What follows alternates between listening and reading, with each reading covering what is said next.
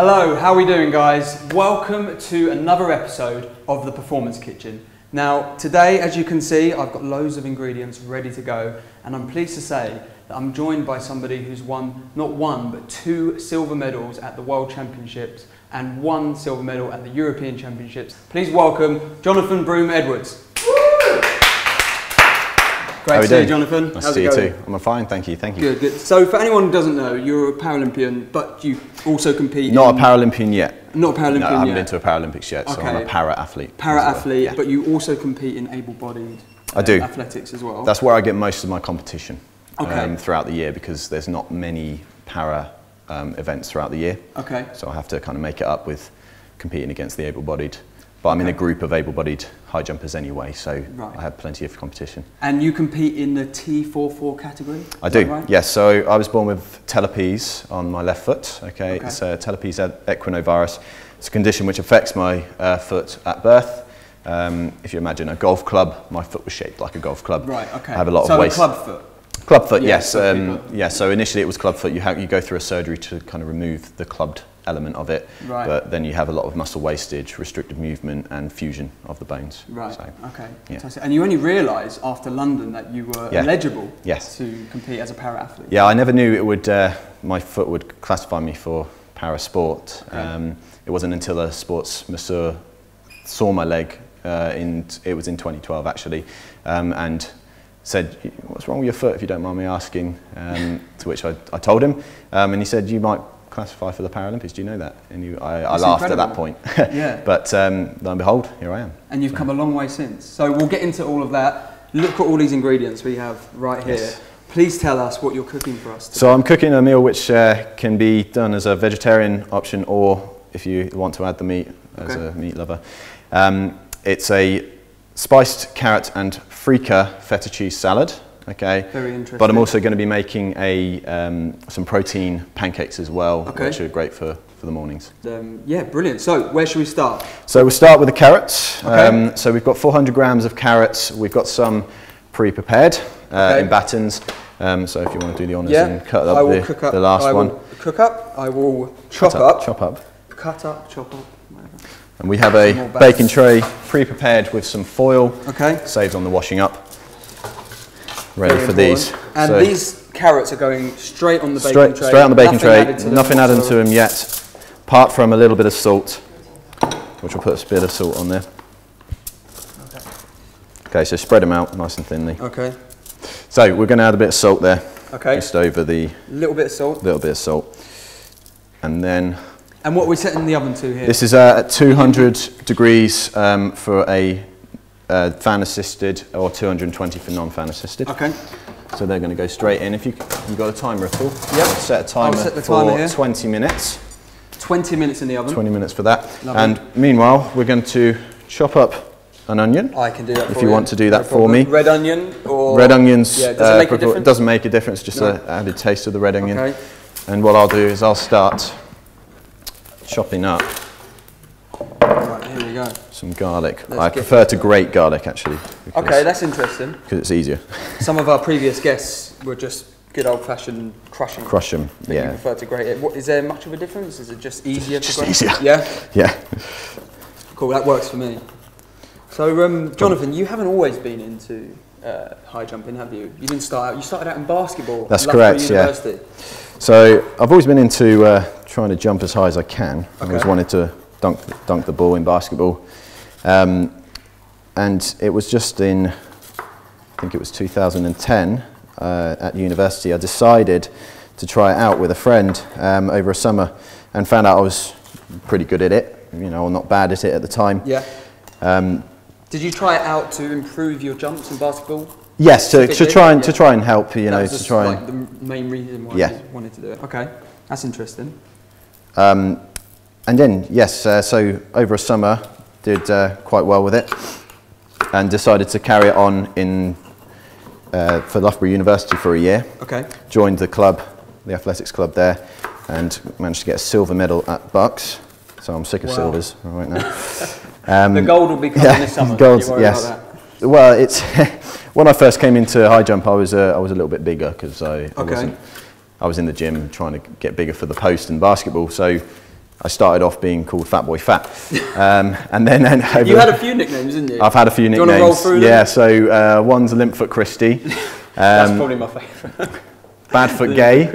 And then Fat Boy Fat, which finally got to Fat Boy Slim. I'm just going to wash my hands. Okay. Okay. So it's a compliment now?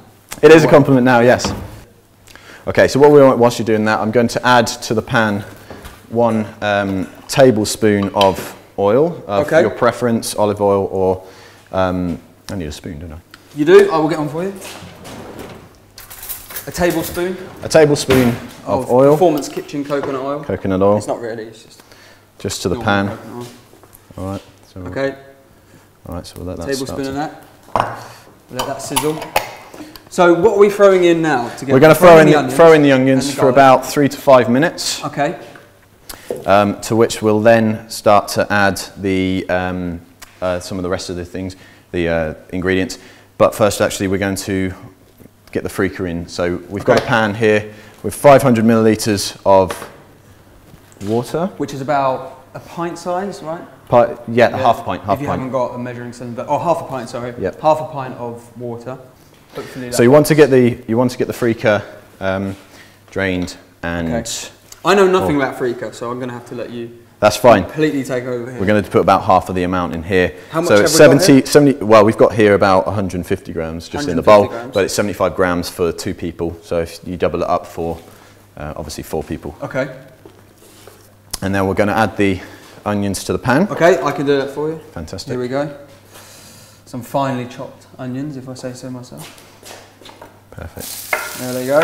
Nice little sound there. So they're going in for about 3 to 5 minutes until they start to caramelise. We'll add in a bit of salt and pepper. Bit of salt and pepper. Do you want to do the honours with that? We've got some Himalayan salt. Rock salt today. Very fancy. Okay.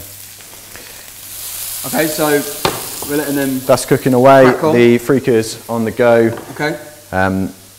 And what we're going to do is once that's gone through a little bit more, we'll add in the garlic. Okay. We'll add in the cinnamon, and we will add in the cumin seeds. Okay. And there's about 35 grams of 1 teaspoon of cumin seeds and 1 teaspoon cumin seeds of cinnamon as well. And 1 teaspoon of cinnamon. Brilliant. So how often would you have a meal like this? Is it a typical dinner for you? Well, because it takes about half an hour to make. Okay. So if I've got time in the evening, I'll try and cook up a nice meal. It's got a lot of good nutritional value to this meal. You know, you add the chicken, you get even more protein. But on its own, without the chicken, you've got 28 grams of protein for the 2 meals, the 2 people. Right. Okay. So what we're going to do now, we're going to lower the heat. Okay. On this. To just a low heat. A very low heat. I'll put it on 1. And that's going to now simmer for 20 minutes as well. So while we're waiting for that to sizzle and the freekah to boil, we're going to prepare the mix for the protein pancakes. Protein pancakes, yes. And this is perfect for breakfast, but you can use it as a post-session meal as well. Yeah, it's really great because depending on the protein powder you use, it can be flavoured, it can be unflavoured. So if you want it sweet, obviously go for a sweetened protein protein mix. Sorry.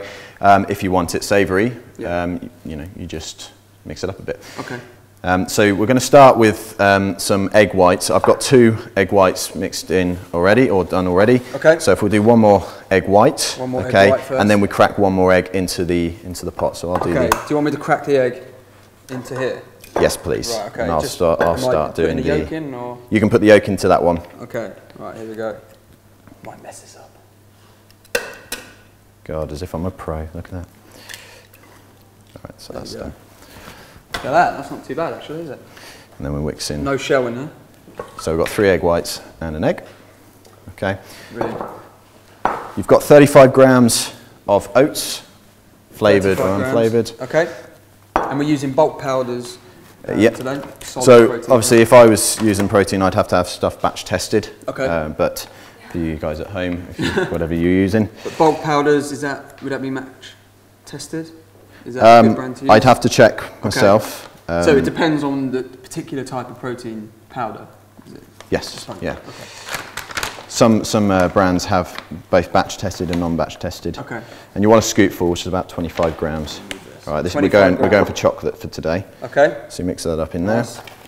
You want a dash of milk, if you can grab us some milk, please. I'll get that for you. And also the cottage cheese. Here we go, and the cottage cheese. And you want 100 grams of cottage cheese. Okay. So it's about a third of this Shall pot I put in the milk, just a dash? A dash of milk, please. Yeah. Yeah. There you go. Is that enough? Yeah, that's fine. Lovely. I'm going to use this same spoon. Okay. Can you use all different types of milk in there? Yes. Yeah, no particular. You can use almond or coconut, rice milk. All right, so what we'll do, now you can actually do this in a protein shaker for ease. We've obviously got a blender, but just get a protein shaker with a grating and shake it up. Okay. So it's nice and easy. Everything's in there? So that's all done. Yeah, it's quite a lot of... so it's a big meal in itself? Yeah, it can be. Right. But obviously you can do them as a dessert if you just want a couple, because once you've made them, they can store in the fridge for a while. Okay, so that will come back to later. Okay. All right, now the carrots should be coming towards the time for... They've been in for 17 minutes. So we can actually take them out now and start adding we're going to add honey and pumpkin seeds. So would you like to do the honours with the honey? Yes, here we go. So how much am I... So it's 28 grams of honey. Okay. All right, and it's just basically a drizzle. So go across all the carrots. Yep, across the whole. Maybe a little bit more than that. Yeah, a little bit more. I'll go over again. Adds a nice sweet taste to it. Lovely. And then you want to scatter the pumpkin seeds as well. The pumpkin seeds over it. Lovely. They can go back in the oven, and they're only going to go back in for around 5 to 10 minutes. Okay. Until they're nicely cooked, until the pumpkin seeds are a little bit darkened. I'll do the honours, shall I? Yes, please do. Here we go. In they go. It's about 10 minutes, did you say? Yeah. Right. Now once the freekeh is done, which is around the same time as the carrots come out, you just want to let that steam dry on the side, ready for later as well. Okay, you can sieve it if it's a little bit waterlogged, but ours is just right. So. Okay, Jonathan, what's the next step? So the next step is we're going to cut up some parsley. The carrots are almost done. The pan of the rest of the stuff is pretty much ready to go. Okay, so I'm just grabbing like a good handful of parsley here and rip it off here. Maybe a little bit less than that. Maybe a little bit less than that, yeah. Not so much a big handful then. Perfect. Okay, right, I got a bit of dirt. So yeah, get rid of the dirt, but you want to keep the stalks. Chop that up as finely as you're able to. So this is where you'll get as well, so don't worry. This is where you get your skills involved. Yeah. Okay, here we go. I'll start chopping these up. Leave the stalks on. Chop up the stalks as well. It's all going to go in. Obviously, you can buy the pre-ground parsley that you can always put in. The lazy way to do it. Okay. So the carrots are pretty much ready to go as well. So you're building up to the Olympics now. Yep. How much does your diet change building up to something like the Olympics? Is it? Yeah, it changes quite a lot because you want to get yourself down to the ideal weight. Okay. But you can't maintain yourself at that weight for too long. Right. Because you just burn out. So you get down to whatever it is, probably about 4 weeks before. Okay. Or maybe even less, but then maintain that. So you're not kind of on a calorie deficit, you're just maintaining it on the build up to the competition. So what are you eating for them 4 weeks? It's just 2 meals a day, 3 meals a day? Well, it's similar to what I eat normally, but it's just a bit more restricted, less sugars, less junk, just less quantity really, but still you're still keeping your metabolism burning over, and just being good with it basically. Right, yeah. Anyway, I'm going to put the carrots back into the pan. Carrots are going. You can put the pan up to a medium heat again. So we had it on a low heat. Yep. Back up to a medium heat. The carrots. I'm going to add in the carrots. Get them all in there. Get them all in there. Okay. And then you're also going to chuck in the beans of your choice. Now, I quite like butter beans. These are black spotted beans. Okay. And how much do we have here? Just a tin of beans. Go straight in there for now. Straight in there. So they go in. You mess around with this a little bit. Yeah. And also at this point you could start to put in the chicken. And also you want to put in the parsley as well. Parsley, chicken, go straight in there. Straight in. Yeah. Okay. the pre-cooked chicken that we made before. And then salt and pepper. Lovely. Just, you know, season well. It's looking lovely. As you're mixing it in. Perfect. Give it a good mix. Good mix, folks. Looks lovely, doesn't it? And you also add in the freekah. Here we go. The much anticipated freekah. Freekah. And like you mentioned earlier, if you do want to make this with as a vegetarian option, just don't have the chicken. Don't have the chicken. Simple as that. And you can use different rice. I've used couscous before. Okay. As a substitute for the as chicken, a substitute for the freekah. Yeah. Oh, for the freekah. Yeah. Okay. And you can also use quinoa. It's quite nice, quite a nice alternative. And you want to cook that for another probably 2 or 3 minutes, just to let the chicken heat up again. So let's get on to the protein pancakes. Yeah. Okay. So the pan's nice and hot, ready to go. Right. So literally, what you could use a ladle. Yeah, that's probably better, isn't it? Yeah. We'll take that if you take the ladle from me. Yeah. There we go. Okay. Oops. And then we've got that ready. So I'll give it a go. I might mess up here. Perfect. Pour it in. Here we go. And then you wait, let it cook away. So this one's going to be quite a thin pancake. If you've got more oats and probably a bit more cottage cheese, it will thicken out and they can be quite thick and chunky. As long as the heat is hot enough, you just want to leave it until there's a little bit of smoke developing and then you can flip it. Okay. Right, lovely. So this is all done now? Yeah, this is all done. The salad is all done. Let me get a plate for you. Where are the plates? Now I've got feta cheese. The feta cheese comes in a 200-gram pack. You want half of that for 2 people, obviously for more people. Half for 2? Yeah, and you want to crumple that up. Okay, all right. Lovely. I'll just get the plates for us.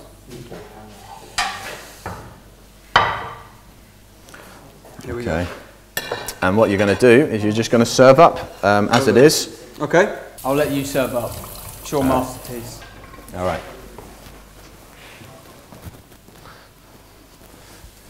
Now this is starting to smoke now, so we can get under that. All right. After I'll let you go. Oh yes. Yes. So that's ready. Oh, perfect. And you can look at that. I mean. Look at that, guys. I'm an expert protein pancake maker right now. So with the salad, obviously you want to serve it up. Look at this. This might be, from the look of it, my favourite meal so far. You're just saying that. Yeah, maybe I'm just saying it. But it does look incredible and smells amazing as well. Okay, so there you go. With the feta cheese, just sprinkle that on. Lovely. Voila. There we go. Look at this. Amazing. So that's all ready to go. So that's ready to go. Maybe do one more pancake? Yeah, we can do. Yeah. So that one can be served. That's perfect. That's exactly it. Right, let's get a plate going here with this. Oh yes. And what would you sprinkle on top of this? So mix. I like to have a bit of bacon. Okay. Oh, okay. And a bit of something like Nutella. Oh man. Some Nutella. Some peanut butter, strawberries cut up, bananas cut up. Well, you name it, whatever takes your fancy. And like I said, if you have it as a savoury, just don't have the flavoured protein mix. Okay. But as a sweet dish, it's really nice and it's it's fairly healthy as well. Yeah. Okay, so we are almost ready. We're putting a strawberry on top of the pancakes. Yep. And this looks amazing. Look at this presentation. Amazing. There you go. And we're done. Amazing. Shall we give it a go? Right. Give it a try. Let's get a couple of forks. One for you. Thank you very much. Let's give it a try. Let's see if it's actually as it should be.